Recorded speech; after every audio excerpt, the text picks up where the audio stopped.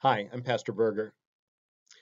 John's plane taxied to a gate at Los Angeles International Airport, and although he had been flying for 30 hours from South Asia to California, his heart was pounding at the prospect of seeing Katie.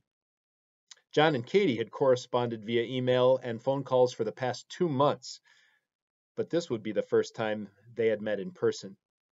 And yet John had already planned on asking Katie to marry him. Here's why, in his words. In all reality, the thing that attracted me the most about Katie all along was her heart, which was and is incredibly beautiful. When I saw her in person, I was able to see her inner beauty radiate through her eyes and her smile. I was a goner pretty quick. Now, a lot of people might not relate to falling in love with someone you have never even met, and in fact, loving them so much that you are sure you want to spend the rest of your life with them. But I know that you get that, because that describes your relationship with Jesus Christ.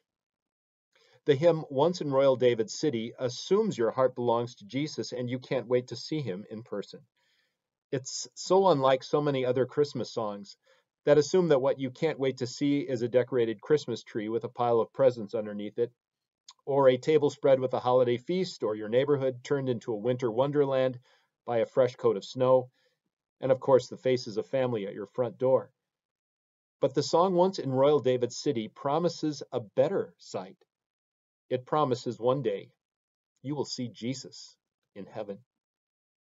Now, if Jesus was merely some saintly do-gooder from 2,000 years ago, or even an inspiring religious teacher, would you love him and look forward to seeing him? I don't think so. But Once in Royal David City identifies Jesus as the God who came from heaven to earth to save you from the fate of hell you deserved for your sins, and to give you eternal life with him in heaven instead. And not because you're so morally good or religiously devout or so nice to others, but in spite of the fact that you are not. In other words, simply because he loves you.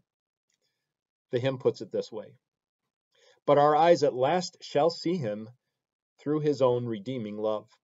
For that child so dear and gentle is our Lord in heaven above, and he leads his children on to the place where he has gone.